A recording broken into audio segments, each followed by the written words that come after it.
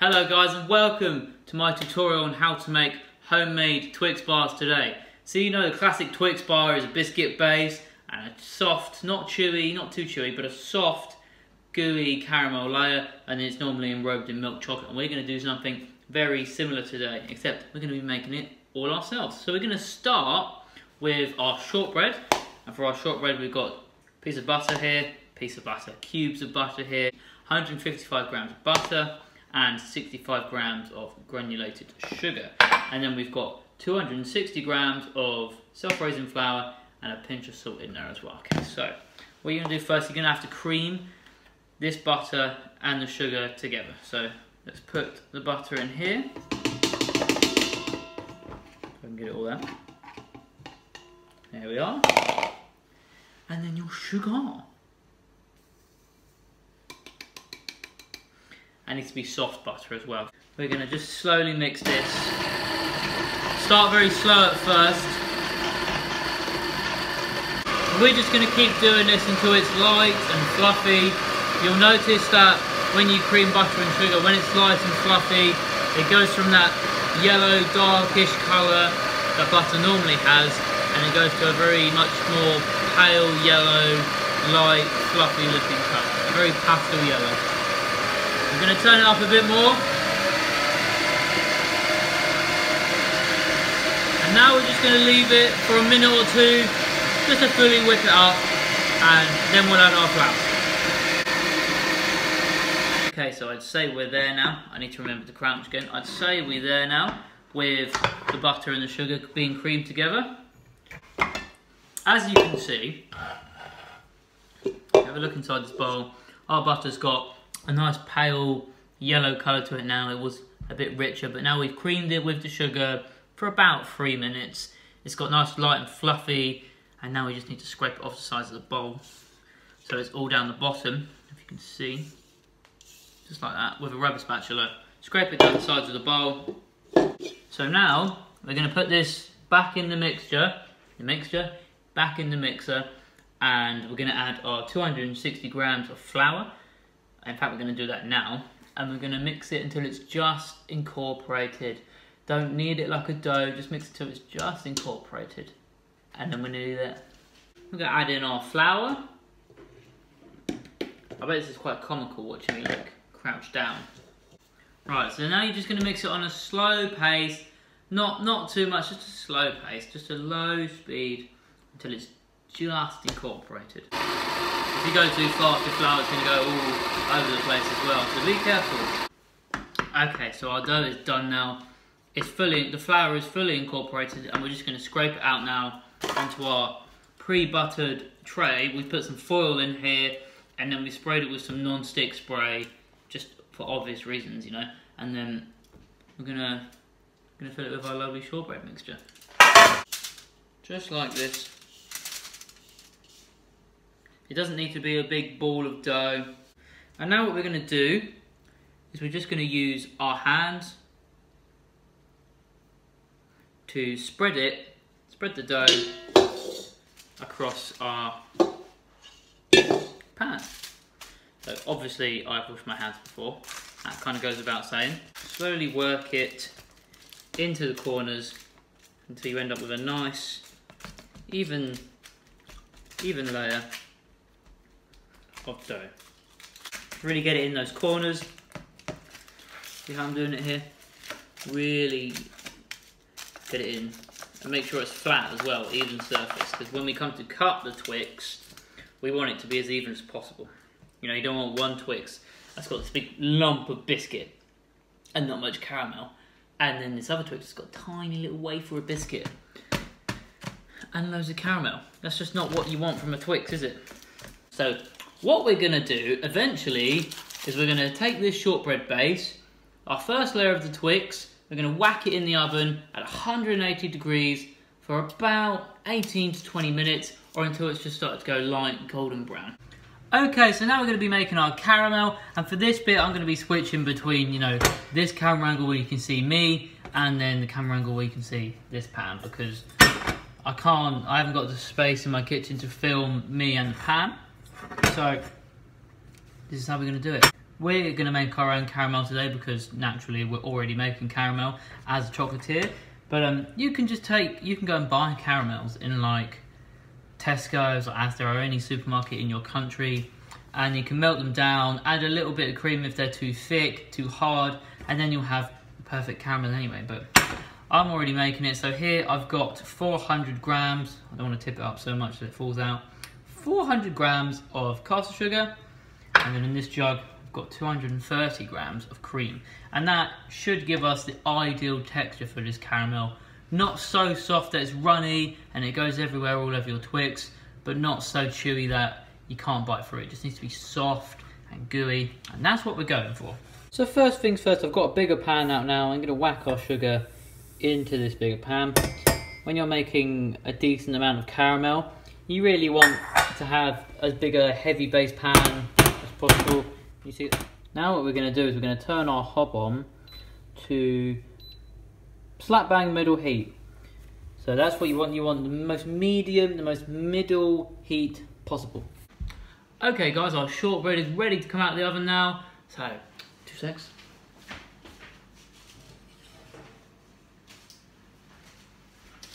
Right, so here's our shortbread. It's a lovely golden brown. This has actually had just over 18 minutes in the oven at 180 degrees. I'm using a fan oven. If you're not, it's going to either want to be at 200 degrees or it's going to want to be a bit longer. So this is that perfect light golden brown colour we're looking for. It's not too dark. And now we're going to let this cool down. Okay, so I don't know if you can see, but the sugar's starting to melt now. We've got quite a bit of sugar in this pan, and the bottom part is starting to melt and caramelise. Now what we need to do is we need to stir it all up so that this unmelted, uncaramelised sugar can get to the bottom and melt evenly, because otherwise, if we just left it there, by the time the sugar on top starts to melt, the stuff down the bottom is burned, or nearly burnt. So, okay, so the transformation is nearly there. Pretty much all that sugar is melted, and we're nearly at that deep amber colour that you really want for a light, you know, for an amazing caramel. Really don't hold back on the colour. Some people get a bit scared that they're going to burn it, and you should be scared if your heat's too high, but if you're on the medium heat like me and you haven't changed it, you'll be fine, because it shouldn't get hot enough to burn, but you really want to take it to the deep amber colour. And bear in mind, when you're taking it to this colour, it is going to smoke and it is going to smell like it's burnt. It's not burning, don't worry, it's not burning until it's black, but this is what we're looking for. The sugar's nearly all melted and we're almost ready to add our cream. Okay, so please bear with me whilst we portrait for this. It's not really easy to do this with landscape, but our caramel is ready. You know, it's just starting to nearly smoke now. This is right on the burning point, just where we want it. And now we've got our cream here, and we're going to gradually add this to the caramel. And the reason you don't add all this to the caramel is because if you do, you're going to shock the sugar, and the sugar's actually going to set, and you're just going to end up with this one big lump of sugar. So you want to take your cream, microwave it so it's room temperature or warm, and then we're just going to gradually add it to the caramel. Okay, so watch this. See how that sizzles? You're going to get a really violent sizzle, like a sugary dragon that's angry that you just stole his treasure. And then add a bit more once it's all combined. Mix it all in, and then you add a bit more.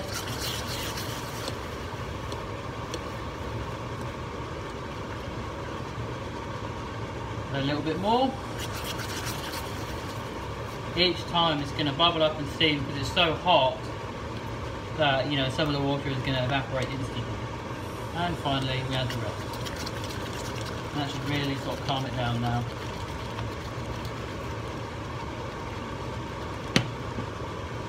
Mix that all in. It's still going to be bubbling.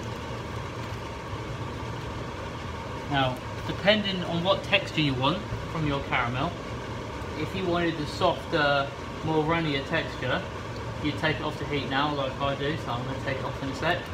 But if you wanted a chewier caramel that's going to you know, be a bit more stringy and a bit more satisfying to chew, leave it a bit, or you can add less cream to start off with, but you can leave it a bit so the water cooks out of the caramel, which condenses the fat content of the caramel, which is what adds that chew, because obviously the fat is going to set and cool down when this caramel is cooked. Alright guys, so our caramel is done and it's over there waiting for us. And now what we're going to do is we're going to take our shortbread base here, still in its foil, cooled down now, and we're going to pour our caramel all over the top.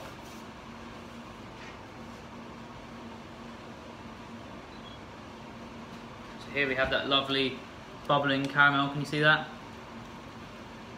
Can't really show you anymore without tipping it out. Oh, you can hear like a micro sizzle. This is satisfying. I wish I had a camera above me so you could see. Right, so our hot caramel is now in tray. It's on top of our biscuit base. Just want to make sure it's even, so we're just going to tip it around the mould. The mould? I do too much chocolate word, I just say mould for everything. This isn't a mould, this is a tray. Right, so that's that. You could either leave that to cool out if you've got loads of time on your hands, or you could go and put it in the fridge. I think I might put mine in the fridge just because I want to get this done.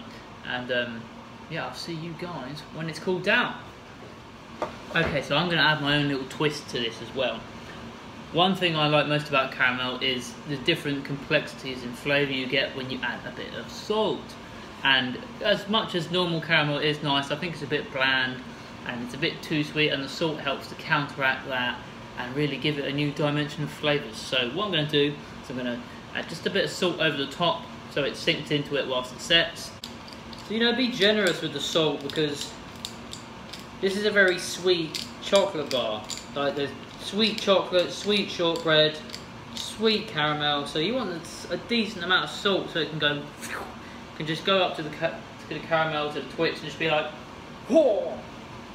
Okay guys, welcome back. We've been letting this caramel set for about 2 hours now in the fridge, and it's completely set. You can see it's not, if you can see this, but it's not moving around anywhere or anything like that. So what we're going to do now is we're going to take this out of this tin, like so. Oh, where are we? I don't know. Yeah, we're going to take it out of the tin. It appears I had a hole in some of the bits. We're going to get out our chopping board and put the caramel mixture on here. I'm just going to start taking off the foil. Okay, so all the foil is removed now. We have this lovely slab of shortbread and caramel. And now the next thing on the agenda is to cut it up into Twix, nice Twix sized pieces, ready for enveloping. Okay, so we've got our clean knife here ready to cut it up, and we've got our caramel slab just sitting here. And the first thing we need to do, or at least I'm going to do, is I'm going to trim up these edges so they're nice and straight. We don't want to waste much, so we want to be, you know, careful in how much we trim, but I want to trim up just a bit so it looks nice and neat. I mean, look at that, you can already see how good this is going to be. Look at that layer there. I'm going to try a little bit.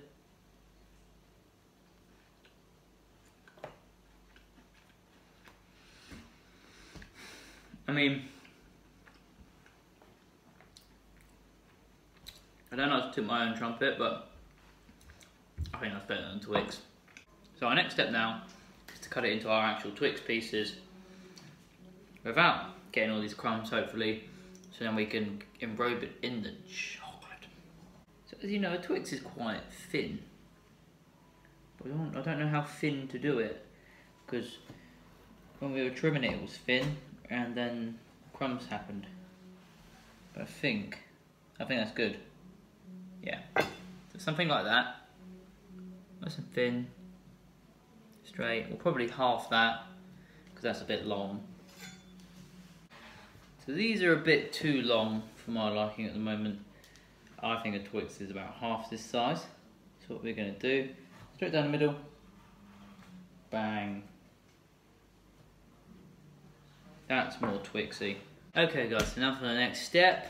We're nearly there. This isn't quite the last step, but it's the most important step, because if you get this wrong, the entire thing is going to look not very nice, to be honest, and not very appealing. It's still going to taste the same, but the whole looks element is just going to go out the window.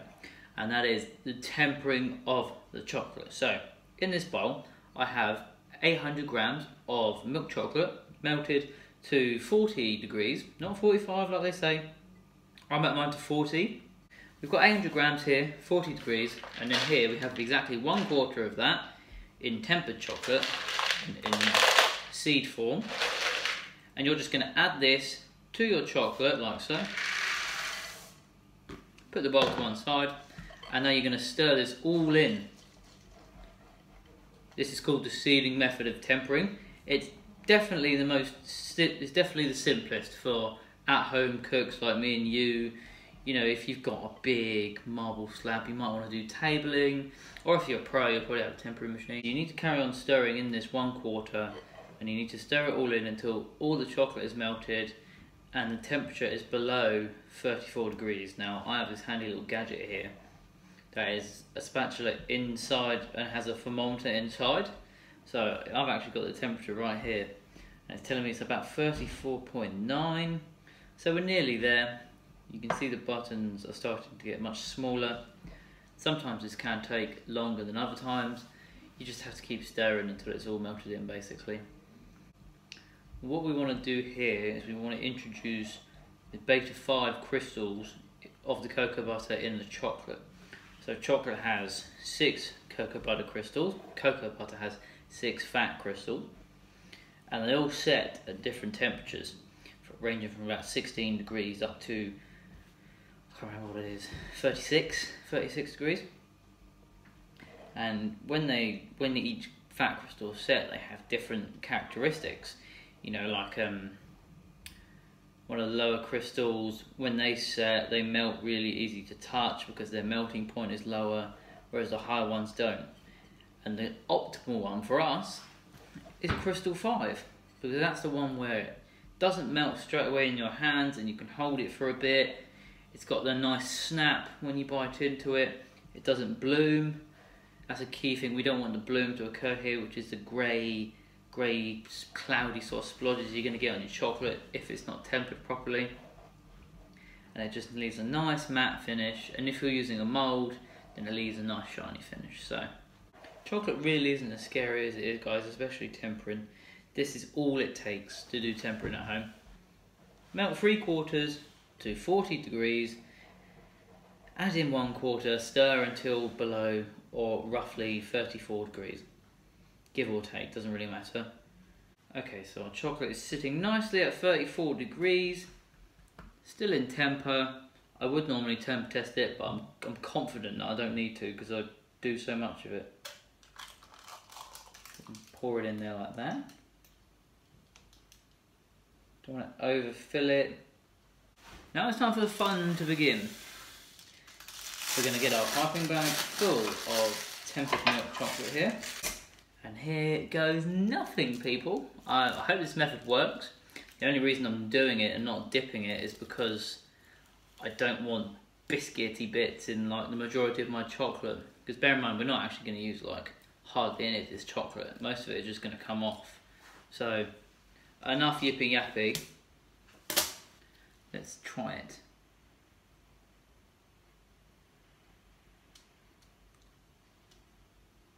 Just going to keep piping.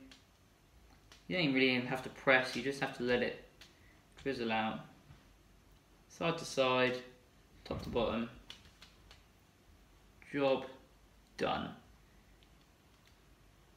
Keep on going. So our chocolate is actually over there, sitting by a window. I can just about reach it. Oh! Actually just over here. You see that? Just sitting by the window. We've opened it. So hopefully, well, I say, yeah, it will set. It's already started to set. Then we'll see if our temper's good, which it looks to be at the moment, but the bloom doesn't happen straight away. So I'm still a bit skeptical. And yeah, and then we're going to start cleaning it up and decorating it. Okay, here we are now. It's time for my favourite time, decoration time. So I've got a couple of things here. Well, I've got a few things actually. I've got silver luster dust, first of all, which is like silver sparkles basically. I've got a toothbrush, I've got a paintbrush, and I've got white coloured cocoa butter, and I've got red coloured cocoa butter. So what I'm going to do is I'm going to spray a bit of the silver luster dust on each end. Then further along I'm going to do a stripe of white, and then on top of that a stripe of red, and that's going to make the red stand out a bit more. And then finally I'm going to take more white with this toothbrush. I'm going to flick it over the Twix bars like there. Oh, I missed. There. There. There. Okay, so I don't know if you can see. So currently we have our sparkly bits on the end of these Twix bars. Now the next stage is the white stripe. So I'm just going to gently do this. And this is a pre-tempered coloured cocoa butter. So really, to make these really simple, you can buy them either online or from specialist shops and things like that.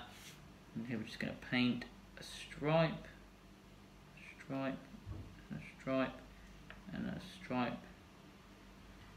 And the way to use them is that you melt them gently in the microwave every 20 seconds or so, just so you don't, take it out of its temper. And if you melt it gently and then shake in between, you're going to have perfectly tempered cocoa butter, because this behaves the same way as chocolate does. If you mess up the tempering on this, then you're left with bloom, and it sticks to your molds if you're using them, and it's just all round not very nice. So we've painted our white stripes. It's starting to set already actually. You can see now we've got our white stripes. Okay, so very quickly, because it's well tempered cocoa butter, the white stripe is set, and now what we're going to do is we're going to do exactly the same but over that white stripe, so you get a really vibrant red.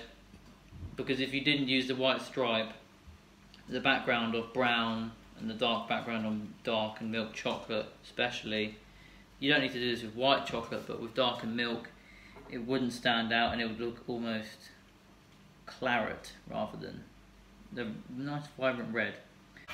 You see now, we've got our silver sparkles, the red stripe, and now the final stage is to take some more white cocoa butter, get your toothbrush, don't use this toothbrush, pour it into the bristles like that, and then just pium pium pium pium pium, flick, just flick it. Use a finger and flick it all over the chocolate bars, and you're going to get this freckled effect that just looks really, really sleek. Okay guys, so our chocolate homemade Twix bars are done, they're ready, they're all decorated, and now it's time to, open one and possibly even taste one. So here is our homemade Twix bar. Can you guys see that? We've got the silver dust here, our red stripe, and our white specks all over it. Doesn't that look gorgeous? Let me see if I can snap it open. Oh, ho, ho, ho, ho, ho. That is what you want from a Twix. Lovely crunchy shortbread, gooey caramel, and a decent coating of chocolate as well. That's lovely. I mean, damn. Would you look at this? Silvery and red and speckled. I must say I'm pretty damn happy with myself here.